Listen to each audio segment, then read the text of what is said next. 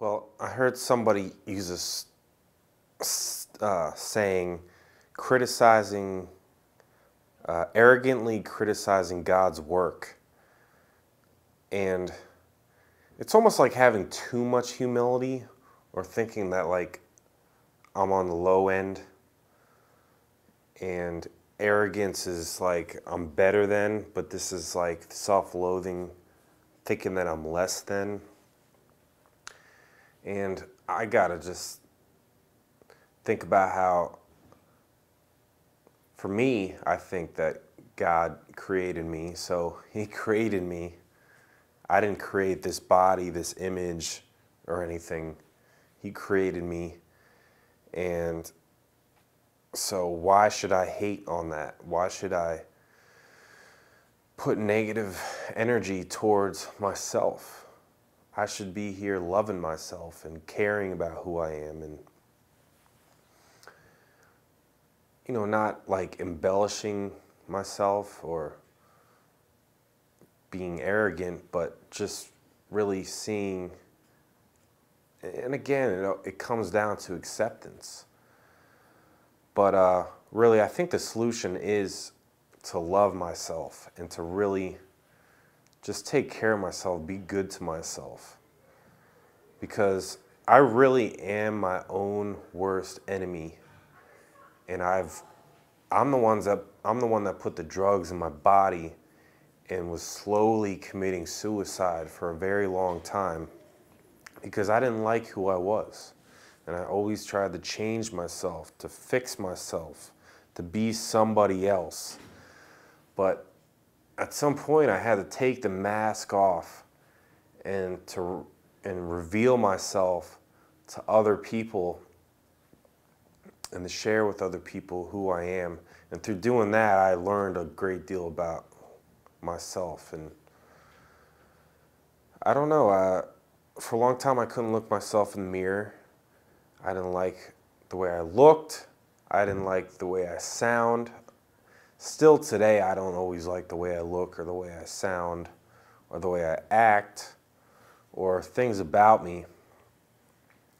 But I don't have to have hatred towards myself. I don't have to have such negative feelings. I mean, there's nothing I can do about the way I look or I sound. I mean, maybe I can like cut my hair, or I can take better care of myself. I can work out. That's a solution. I don't like this gut I got, so I'm in the gym every day, doing core exercises, getting on the treadmill, all that stuff. I think that also helps with self-esteem, confidence, and all that. And also having a good diet is very important. Just eating the right things, natural things. I don't eat enough vegetables. That's something I gotta start doing. And I don't know, it just comes back to loving myself. Why should I hate myself? At least I can start to like myself and accept myself. And then later on I can love myself. And maybe it's good for me to just be around other people that care about me as well. And they'll pretty much love me until I start to love myself. Because there are people out there that care about me, and that's a great thing. Out there using, nobody cared about me, except like my family members. And the people that were using drugs and selling to me and I was selling to them, we were all just using each other.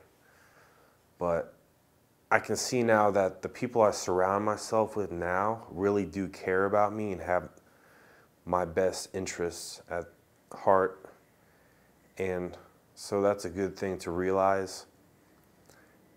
And I know a lot of you out there may be struggling with drugs, and maybe you're in counseling or rehab or detox or whatever. I know I resisted help for a long time, but I think it's important to realize that these people out there really do care about you, and they're trying to help you. And this, like, it's not a punishment going to rehab or going to counseling. It's really a privilege, I would say. And you don't have to go to counseling or rehab. You could go to a meeting, a 12-step meeting. Not everybody has. My experience is I did go to rehab, and that helped me out a lot. But the message is that a lot of people cared about me and do care about me. So if they care about me, then why shouldn't I care about myself?